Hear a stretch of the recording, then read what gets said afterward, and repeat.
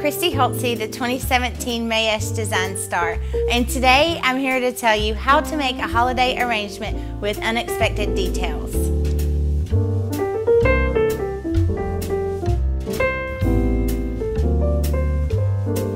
When I make all arrangements, I start with, first I choose the container, then I choose the greenery, and then I choose the colors.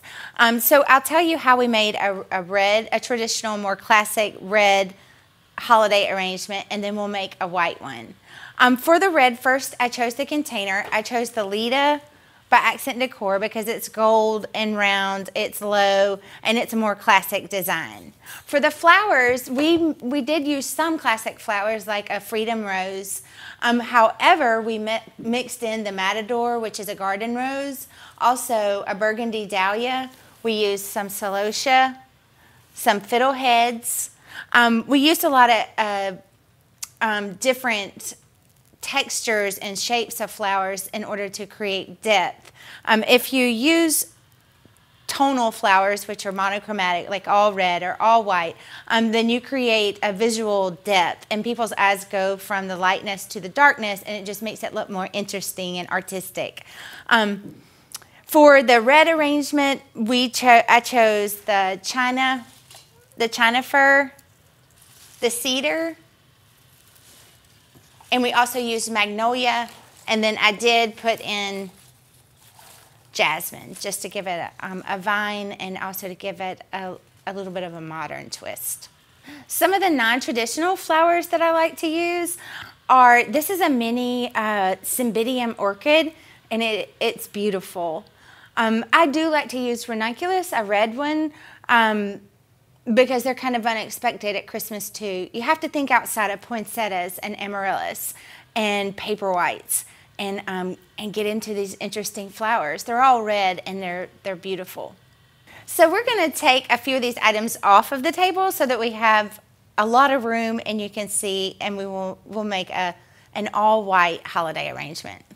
So the first thing that I do is I choose my container. Then I pick my greens, and then I pick my flowers. I start with the mood board or either whatever my customer has come in and asked for. Today, I chose the Chelsea by Accent Decor. They're small, medium, and large. The small, you can put little succulents in. The medium is nice for a centerpiece, and then the large can make a large scale arrangement. Or you can also make that into a centerpiece too. I start with my container, the Chelsea. And then I use Oasis netting to create a ball.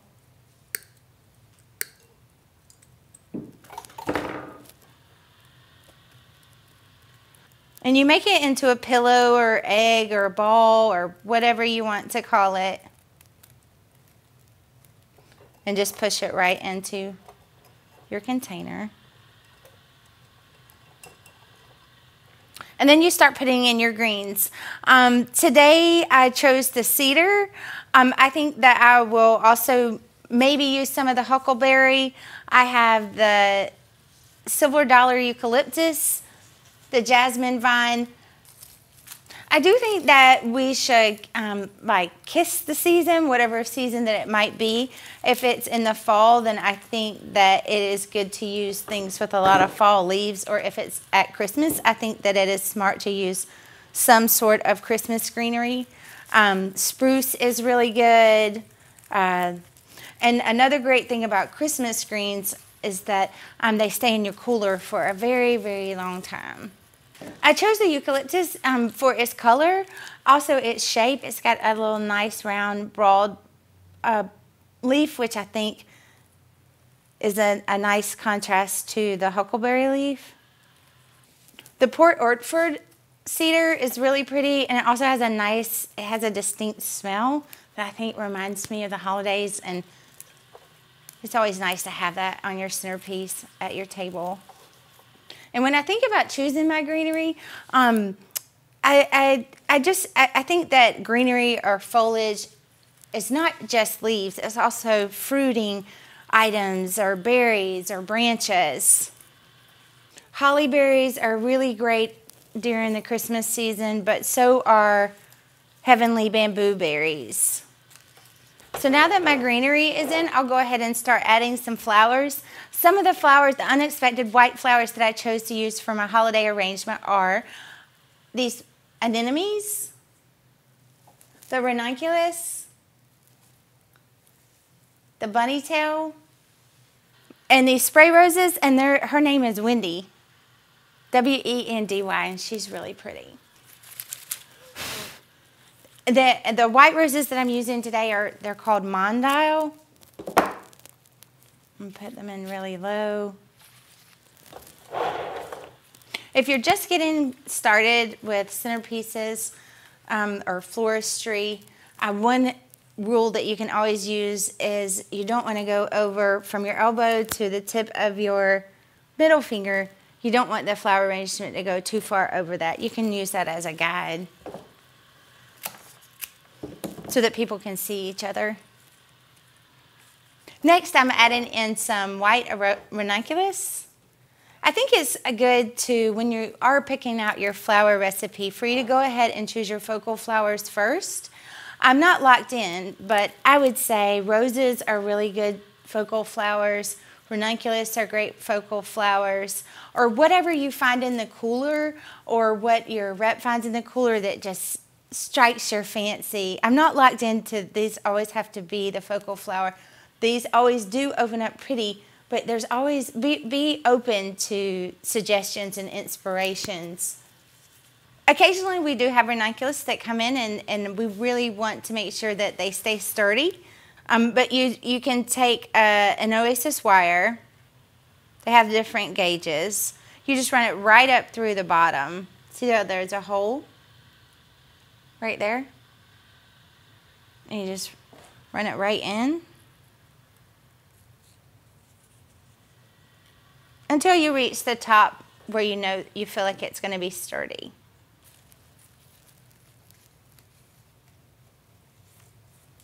Let's add the Wendy's next. I think today often we go from least delicate to most delicate when I'm arranging. Although spray roses are traditional flowers, I think the garden spray roses and the newer varieties like the Wendy, they're not what people are used to. For the berries, we chose viburnum berries.